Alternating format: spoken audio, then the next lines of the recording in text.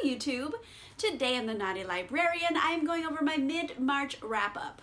So far in March I have read 6 books. I think that's pretty admirable considering pretty much I read all my chonky books. In the first half of the month I just got all the chonky ones out of the way. So like I feel like it's not a big number of books, but it's a lot of pages, so it's been intense. Pretty much I just read romances and fantasies, different types of romance, like I think 3 different genres of romance, so I was like broad spectrum romance reading, and then just like normal fantasy stuff, like usual, like that's unusual for me, hello, like have you been to this channel before? But anyway, I have 6 books to review. Let's get going. Let's start. First category is romance, and I read 3 of them. Let's start off with my chonkiest book I've read this month, which is A Court of Silver Flames by Sarah J. Maas. I just decided to go right into it. And you know what? It's pretty good, actually. You know, the ACOTAR series, A Court of Thorns and Roses? Yeah, those what the words are. I had like, I don't know, middling response to. Like, I liked it, I think it's good, but is it my favorite? No. We're no longer really following Feyre, we're following Nesta, her older sister. So it's a completely different perspective, and then this one is just completely an adult fantasy romance. There was some like, I don't know, iffiness about like, are the other ones YA? Because they keep getting put in the YA section of the bookstore, but they're fairly smutty. And this one's just like, oh, we're not even pretending we're not smutty anymore. So yeah, the smut factor, like, took it to 11. Like, it's very smutty. Like, I would say not for the faint of smuttily hearted. Like, I don't want to get into too graphic of details because I don't want to be demonetized, but, like, there's a lot. But besides the smut, I think it's actually my favorite book of the ACOTAR series. One of the major themes of this book is trauma and overcoming trauma and becoming a better person, all those type of things. Because we're dealing with Nesta, and Nesta has just buckets of trauma that she is just failing to deal with, and is, you know, burying the trauma under, you know, booze and sex and all kinds of stuff. And everyone's had it with her. They're like, listen, you are a hot mess of a human. You need to get your shit together.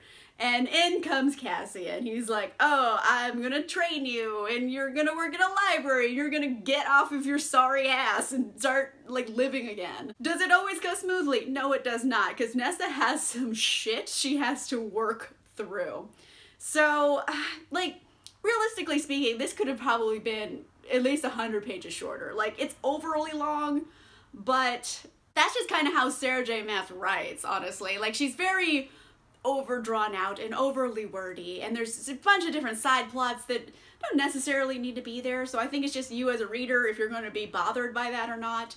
But especially when Nesta's trying to get over trauma, and it takes her so many times, like, I felt like maybe you could have taken a couple times out, like, it just got a little bit repetitive. But overall, I think the new tone of this and the general new POV characters really did something different for the book. It really feels quite different. Like, I guess you could just say it just feels much more darker and much more adult. Not that the other books weren't adult books masquerading as YA, this was just not even pretending to be YA anymore. Like, this is a full adult book. The main character, you know, Nesta's 25. She's not a teenager like Feyre was. She's a grown woman. And then Cassian's like 200, but like, that's definitely an adult. So yes, I think if you want something dark and angsty and fantasy driven and smutty, then you're really gonna like this. And, you know, it's just gonna depend if you mind it being like 750 pages, because it's very long. Like I've said, this is my favorite of the ACOTAR series. I gave it 4 stars. You know what? 4.5 stars. I'm feeling generous. I did really enjoy it. I thought it was very good. It just really like laid into what it was trying to do. And I liked that it picked a direction and went with it. You know what I mean?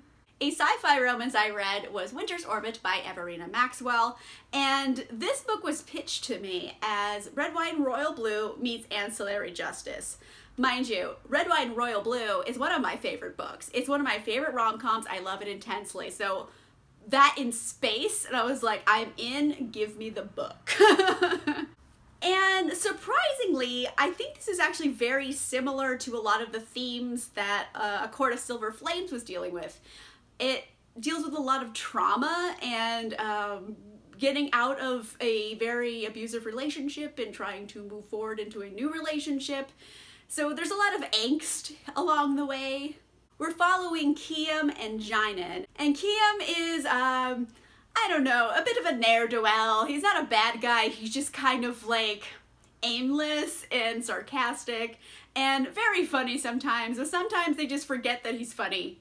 I don't know, there was some like ups and downs with the writing here, but whatever. Kiem, he's like that guy. Then you have Jinen, who is like the diplomatic envoy from this other planet. And in order for this treaty to be signed, they need a marriage alliance. Jinen's former spouse, Kiem's cousin, just died. So they're like, hey Kiem, you're pretty useless to everything here. You're gonna go marry this guy. Marriage alliance, cool. So Kiem is not like thrilled about the situation, and neither is Jinen, but for not the reasons you think. Kiem is very much attracted to Jinen, and that's not the problem, and he's a nice person. He doesn't want to be mean to Jinen, but he's just like, ooh, like, your husband just died. Like, this is not a good place for us to be. Like, uh-oh. And the thing about Jinen is that his former spouse was incredibly abusive, and Jinen has like years of trauma to like work through. So they both are like starting off on this like misunderstanding foot. So that all being said about the relationship, there is a bigger picture here because they're also, you know, trying to save the galaxy through their marriage. There's like secret murders and they're trying to start a war and like they're trying to get rid of the treaty and like all kinds of stuff. And then Jinen and Kiem, they're trying to not have that happen because, you know, civil war and, you know, galactic unrest isn't good for anybody, so they're trying to save the day as very unlikely heroes. I kind of briefly touched on this earlier, that the writing was a little up and down, and for that reason I gave it like 3.75 to 4 stars. Like, I think it's a pretty solid debut. Like, I did enjoy it. I think the author is going to get better in time. This is a standalone, there's not going to be any more books of the series, but yeah. The writing's up and down at points because you have Kiem, who is this very charismatic, sarcastic character, and he's kind of like Ferris Bueller in space, basically. And at times they forget that, and I'm like, who are you? Like, pick a direction and stick with it kind of situation here. And then you have Jinen, and not to like belittle the things that he's going through, he has a lot of like trauma to work through, but it got to be at certain points, like, it was just like spinning its wheels because there wasn't any progress happening. There wasn't any moving forward. So I just feel like there needed to be a few tweaks along the way because the pacing, I guess, was a little up and down. So as a debut, pretty solid. Did I like it? Yeah. Did I love it? Not really. Like, I liked it. I definitely liked it. It's well on the like side of things. But if you are into, you know, epic space fantasy and rom-coms smashed up into one thing, I think you'd actually really like it. So do I recommend? Yes, it was pretty good. Do I want to see like this author's second or third book? Yes, because I think that's going to be even better. So I don't know, it's solid for a debut, but could have been better. A historical romance I read was Highland Treasure by Lindsay Sands. This was my treat yourself book because, like, let's be real, all Lindsay Sands historicals are kind of the same story, just in different packages. And this one is no exception. It is, you know, a Highlander kilty romance with the Buchanan brothers again, and someone's trying to kill this lady, and they gotta stop this person from killing her, and then they're gonna fall in love and get married. Like, That's all of the books. This one, however, was following Rory, who has always been my favorite Buchanan brother because he's supposed to be a soft boy doctor. And that's why I like him. I don't know this brawny fellow on the cover. Like, look at this. Like, this does not scream soft boy doctor to me. I mean, they do make a point in the plot of saying, like, oh, he's been training with his brothers to learn how to swing a sword, actually, because, like, everybody's trying to kill their wives. So it's kind of important to know. So he's a little buffer now, but like, no. Like, he's soft boy doctor. There's no way he's that big. But anyway, I'm sorry. I harp on the cover because it's ridiculous to like a strange degree how ridiculous it is. So we have Rory, and he's out healing people, doing his doctor thing. And then he comes across Elisand, and she is a girl on the run. This guy came to her house, killed her parents, beat the shit out of her. He's like going crazy, and he's trying to like get this thing that he thinks they have. And so, you know, through things, she ends up escaping, and she has like a couple soldiers with her. And she's like, hey, my mom is this guy's cousin in Scotland, and she told me to find you so you could take me to the Sinclair stronghold, because Sinclair and Buchanan are like related through marriage. But like, we're not gonna get into that because this is like book 9 of a series, so we're not gonna get into their vast family relationships. So along the way, they have to figure out, ooh, who's trying to kill this woman, because there's more like attempts on her life. And along the way, you know, she's also very injured. Like, she got the snot kicked out of her. Oh my word.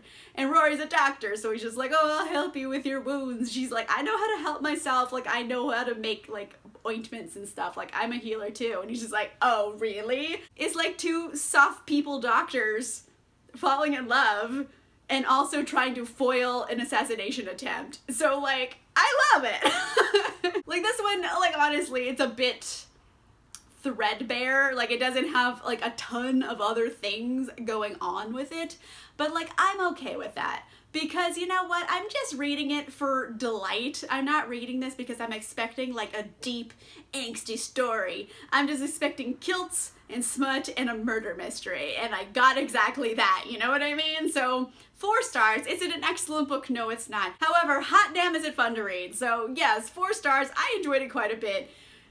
You know, it's a kilty romance book. Like, what do you expect out of it? Next category is fantasy, and I read 3 of them. I read The Name of All Things by Jen Lyons.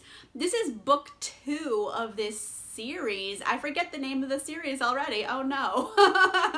Oh, it's The Chorus of Dragons. Okay, that's the name of the series. But this is book 2. We're still following Kieran, without getting to everything that happened in book 1, because, oh boy, it was a lot.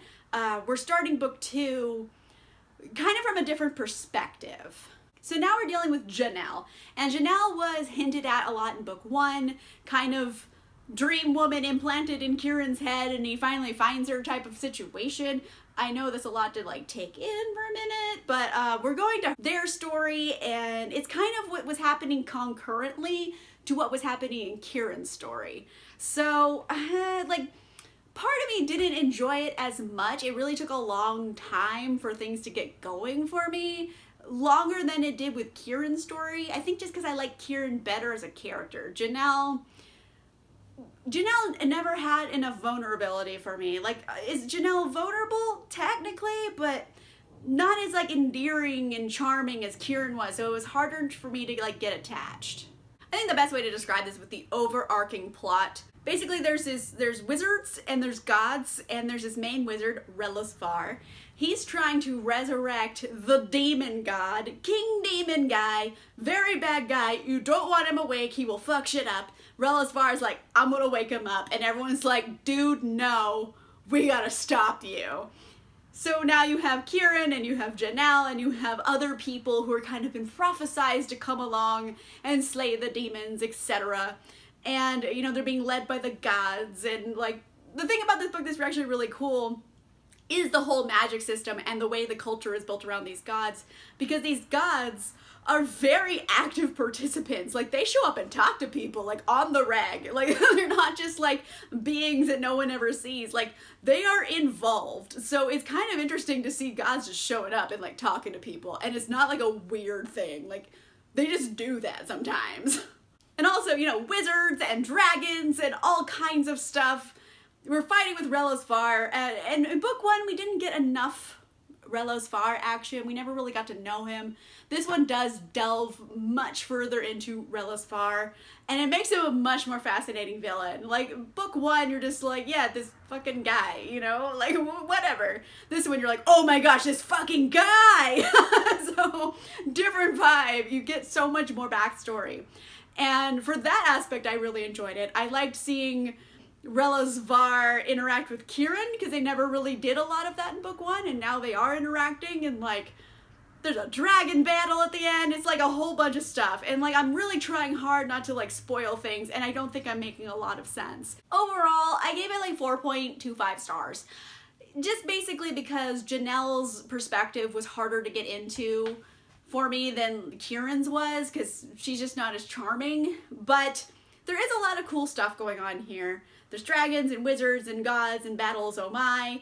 But the other cool thing is now we're in a different country, and their customs are completely different than like the West.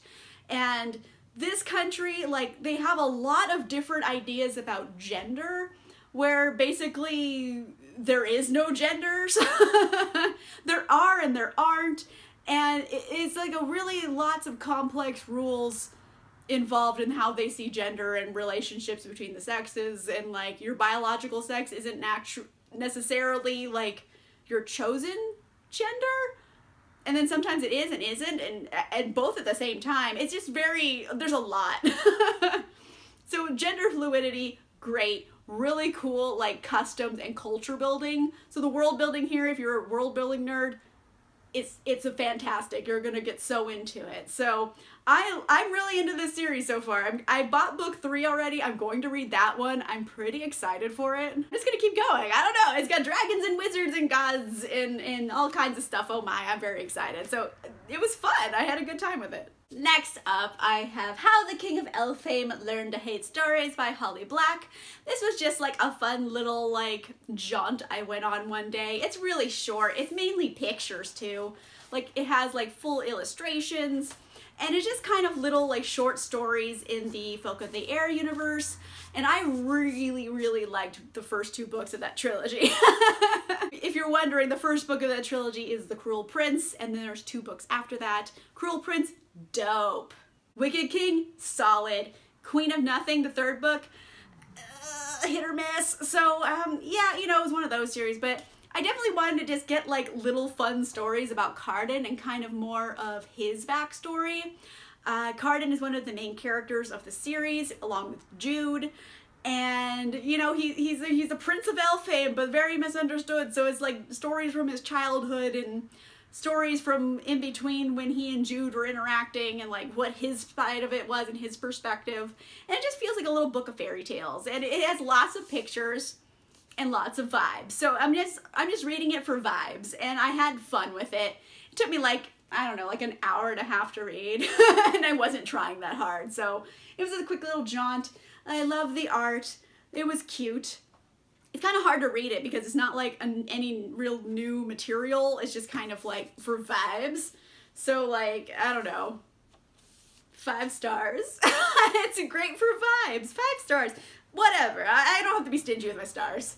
Last up, I have read These Violent Delights by Chloe Gong. Now, I'm using the term read loosely because this is a DNF.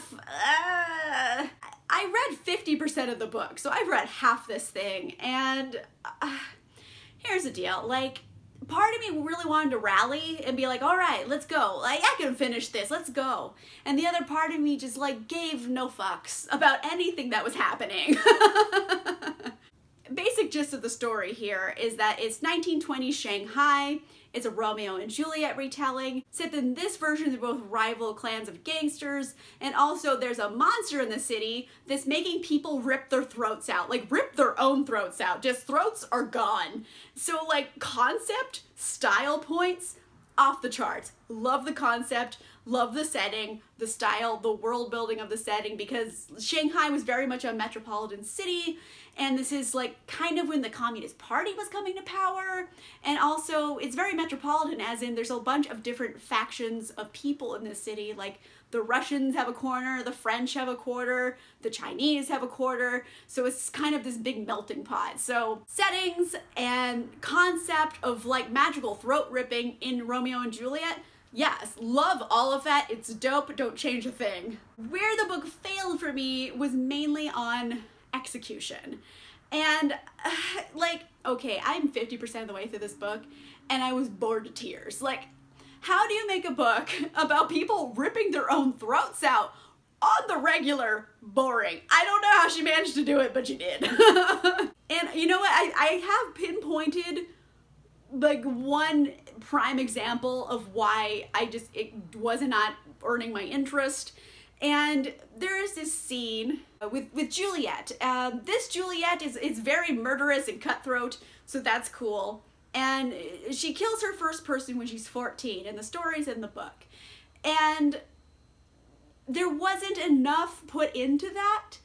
They just kind of matter-of-factly told what happened, but there was no emotion put into the story. And I feel like even if this character is cutthroat, bloodthirsty, stabby as all hell, this is the first person they killed when they're 14. So you have life before this moment and you have life after this moment. I feel like killing a person is a big deal, and it wasn't made into a big deal. And it's just like little things like that from this author that I was like, oh, that's just such a missed opportunity, and it's obvious missed opportunities. And so like I kept like giving it a shot, and then like I just couldn't get there. And then you have like our main couple, Juliet and Roma, and they have no chemistry at all. Like 0% chemistry, none. I am 50% of the way through this book. There is no heat between them whatsoever. So I'm just like, oh man, there's not even like anything here. It's just like, you need to establish these things much sooner than after 50% of the way through the book. So there's just like structure issues, execution issues here. Concept and world building, great, but like you need to do something with your characters' emotions because there's not enough going on here. I think if I had finished it, I don't know, I probably would have gave it like 3 stars. Like, it's average. It's not bad, but like, it needs work. So I don't know, 3 stars, but I technically can't rate it because I did not finish it. Whew, alright, so those are the 6 books I've read so far in March. Kind of all over the place, like plot-wise and like world-building-wise. All over the place, and like I've been enjoying it, even though all of the books I've been reading are quite chunky. And of course there are surprise hits, surprise misses. That's kind of like my average, you know, 2 weeks or so. There's hits and misses and sometimes surprises. So overall, I don't really think anything was terrible. Like, I didn't finish these Violet Delights, but like it's average. It's like a 3-star book. So nothing's terrible, at least. So and some stuff was really good. I don't know, it's fun. Let me know in the comments down below, I don't know, what's a chonky book you read lately? I've read a lot of them. What's the chonkiest book and how many pages was it? Let me know in the comments down below. If you like this video, make sure you give it a like, and if you want to see more videos, make sure you subscribe. And I'll see you guys soon. Bye!